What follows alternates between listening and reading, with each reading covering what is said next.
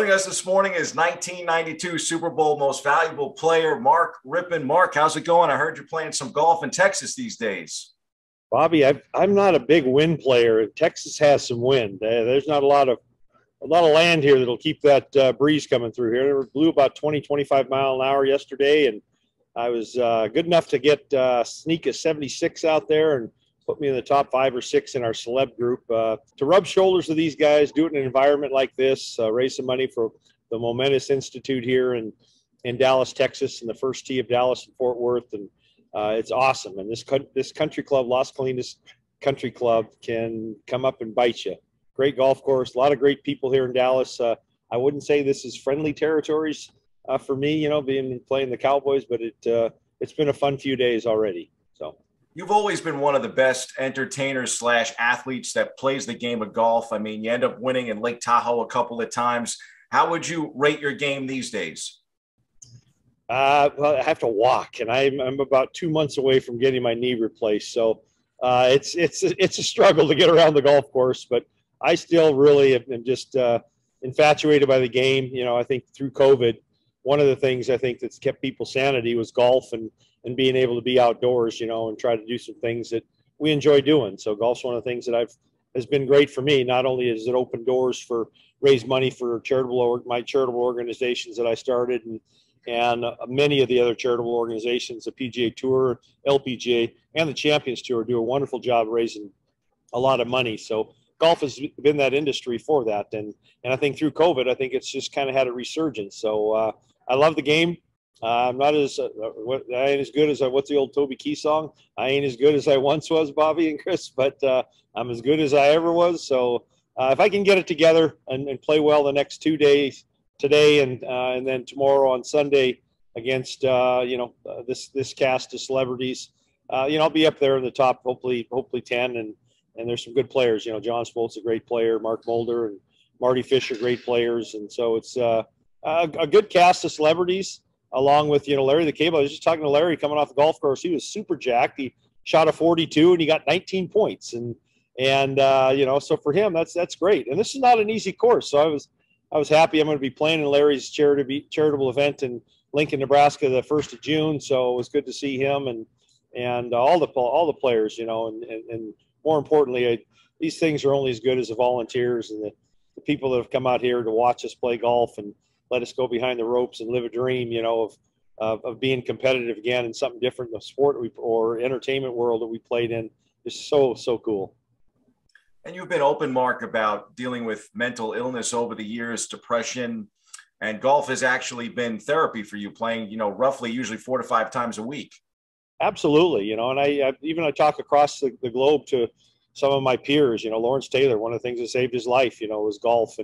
And I just think it just gives you an opportunity to get away from the rigors of life and be with a group of people that you want to be with anyway. And you want to set some guidelines and work on some of the things that, not only in your golf game, but in your own personal life. So, I appreciate that, Bobby, that it's that, and then other modalities that we all use to try to make sure that our lives going on. And I'm in my golden years now, they say, I guess, and be 60 this coming October, and amazing how fast that went, and our Commanders still haven't got to the Super Bowl since the last time we were there. So hopefully we can get that thing turned around. Not a big fan of the name, but it is what it is, I guess.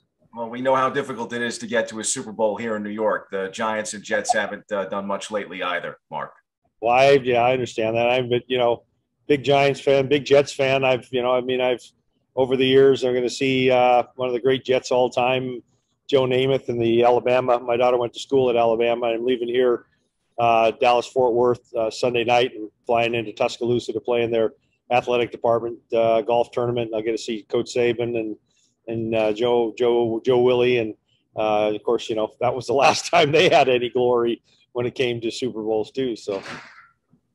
Mark, since we have you here as well, I thought it was interesting to kind of stay on that topic, because as a local sportscaster, we deal with so many of the topics in the communities that are kind of, issues for the people here in the Bronx and here in New York. And I think depression has been something that has basically risen during this time during COVID and the pandemic, because anxiety and the challenges of really working from home and dealing with all of these changes. I was just curious if you could speak a little bit more about how that has affected you. And I know that at one point you even tried to commit suicide. Yeah, I mean, suicide ideology is it runs rampant in our military, and our military is the guys that Chad Pfeiffer and Andrew Batchelder are playing in this golf tournament are my heroes. I mean, we got to do what we do in this world because of our servicemen and women, and to know that 23 of them take their lives every day it's hard to fathom, and to know that I was in a bad place and thought of that. I mean, the one wonderful thing about life and the modalities and things that you have now is I have grandkids, and I have they kind of bring things into perspective, and it doesn't mean that you're ever in the clear. You got to be able to utilize some of the other modalities. I've done transcranial magnetic stimulation, which is TMS treatment. Our military use it, most our VA hospitals. Hyperbaric oxygen therapy chambers are another one that's you use to try to get yourself balanced. And the one thing that happens, especially in a pandemic, is the mental health. I mean, our mental health and depression has been it's going to be out the roof. I mean, we're not through it yet, and it's just going to be insurmountable in the years ahead. And I think if we can get on top of it, and we also understand that it takes money, and the first thing that usually happens is that we cut mental health costs and mental health providers, and we need our mental health providers there for our fellow man and woman to make sure that we get through the pandemic and help each and every one of the people that need help. And the other thing is too is that there is help out there. Coming out and being vocal and sharing my story, it has helped others. And if it just helps one person, I feel and truly believe, Bobby, that's what we can do, and that's what I want to do. And that's I've had too many people in my life that was close to me, and one being my young cousin who played for the Vancouver Canucks and the Winnipeg Jets, Rypien, take his life, and along with Wade Belak and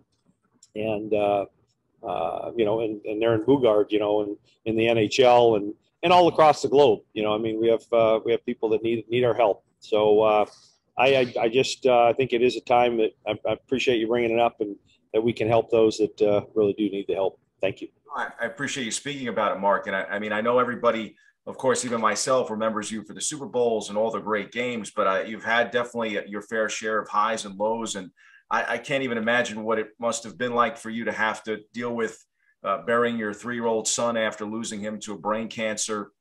And also at that time, your wife dealing with cancer as well. Is that some of the things that happened at that time that may have contributed to the depression and things that were going on? That, and once they turn the lights off too, once your days are numbered and people aren't patting you on the back, it's it's not like a pity party or anything, but you don't know what to do with your life. There's no book there that says, well, here's what you got to do. I mean, you definitely want to get yourself involved around some business people that have some common sense and that'll help you. But other than that, it's like, all right, it's over with. People are all excited when you're playing. Now you're not playing, and you lose a child, and your wife, at the time, my wife at the time was going through her treatments. Just things spiral, in a hurry. And the good news is that it wasn't like I medicated myself. I just used did other things. It was part of other things that I really don't want to get into. Other than, you need to get on top of those in order to find out that your life has to be worth something. Because if not, it's going to get to a point where you're not going to be here anymore either. And we don't want that. We want to make sure that we do have the right tools in place. But yeah, that's not fair. I mean, that's not the way the world was meant to be. You're not supposed to put your child in the ground before yourself. But the good thing about Andrew, he's not suffering anymore. And the other wonderful thing is we honored him and started a foundation that helped families and children in Andrew's name. And so good can come out of a lot of other things too. And that's hopefully what the trend that we like to start doing. So. That was part one of our interview with 1992 Super Bowl MVP Mark Rypien. Tune in next Monday for part two.